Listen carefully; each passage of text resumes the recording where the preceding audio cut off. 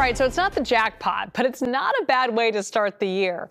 Someone in the East Bay just hit a $713,000 lottery prize. The ticket was purchased at the 76th station in Lafayette.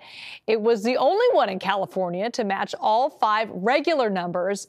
Had they hit the mega number as well, it would have been worth a cool $114 million. The top prize now climbs to $140 million for Friday's drawing. But Paul, that's not too bad. I would take that. I drive by that gas station every day to and from work. It's lucky. You got to stop next time. Yeah, I guess I have to actually buy a ticket in order to win something. You can't win unless you try. I think that is actually a prerequisite. So.